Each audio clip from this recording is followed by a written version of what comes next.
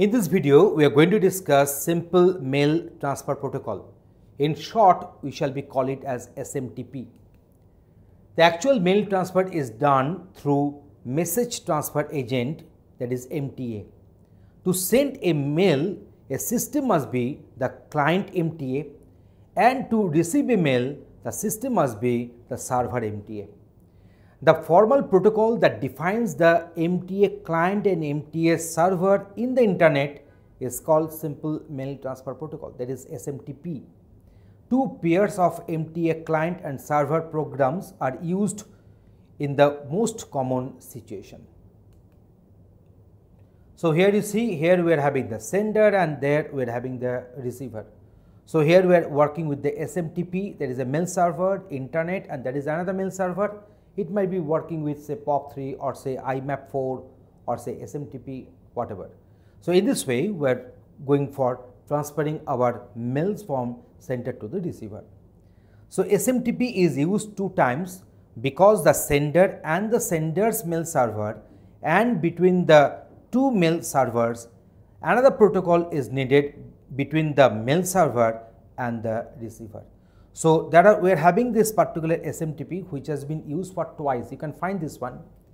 We have used that one twice. So between the sender and the sender's mail server, and between the two mail servers, and another protocol is needed between the mail server and the receiver.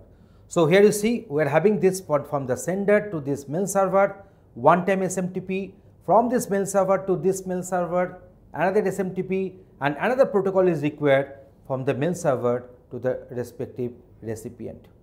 So another protocol is needed between the mail server and the receiver or the recipient. SMTP simply defines how commands and responses must be sent back and forth, and each network is free to choose a software package for the implementation. Command and responses. SMTP uses commands and responses to transfer message between an MTA client and also MTA server. Each command or reply is terminated by a two character. One is the line feed and another one is the carriage return. So two characters must be terminating. One is the carriage return and another one is the line feed at the end of the line token. Commands are sent from the client to the server.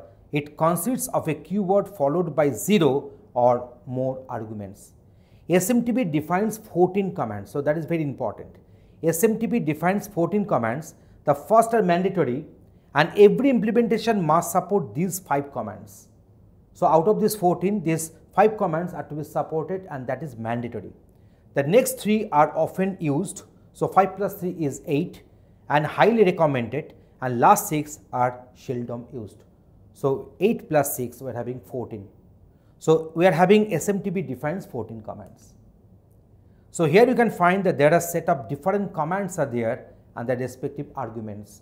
So 1, 2, 3, 4, 5, 6, 7, 8, 9, 10, 11, 12, 13, 14. So 14 commands we have mentioned here with the respective arguments. Responses. Responses are sent from the server to the client, and a response is a 3-digit code that may be followed by additional textual information.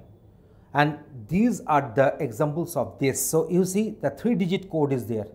So if you consider 211 means system status or help reply, 451 command aborted, local error, 502 command not implemented. So 3-digit code will be there in this particular response. So mail transfer phases. The process of transferring a mail message occurs in 3 phases. One is the connection establishment, next one is the mail transfer, and then connection termination.